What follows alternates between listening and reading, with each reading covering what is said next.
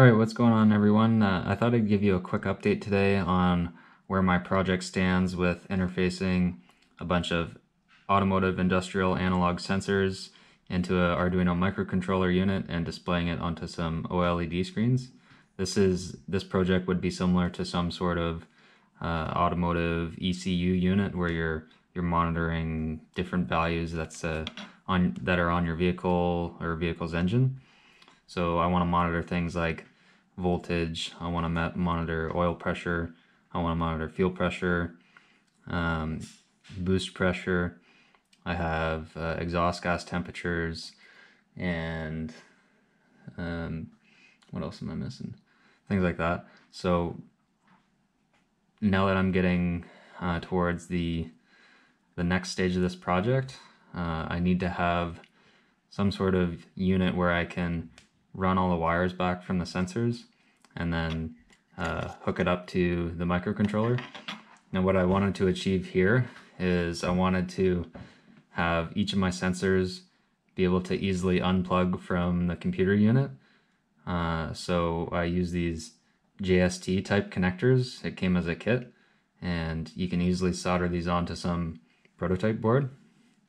So this prototype board for the Arduino Mega just sits right on top, and what I've done is I've soldered on a bunch of headers here.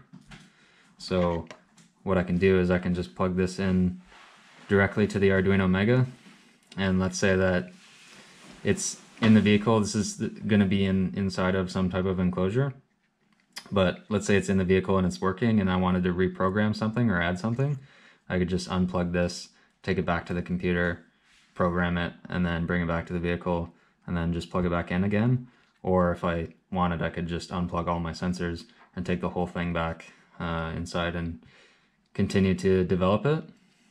So this is kind of where it stands right now. This is the thermocouple breakout board for the exhaust gas temperatures. This is the voltage sensor board. This is the voltage regulator board, so I can run 12 volts from the vehicle battery in and then have 5 volts out, which powers the whole microcontroller unit. And then all these two 5-pin connectors are going to run to my OLED screens. I'm planning on having 4 1.5-inch LED screens that can fit inside of a standard automotive, like 2 1/16 or 52 millimeter gauge pod. And then I'm also going to have a weather monitor sensor, so the BME 280, which you can monitor ambient temperature, pressure, and humidity. And then you can use those values to do any sort of calculations that you want. So that's kind of where this stands right now. The next step is I need to take the bottoms of all these connectors and do some wiring to the correct analog and digital pins for each type of sensor.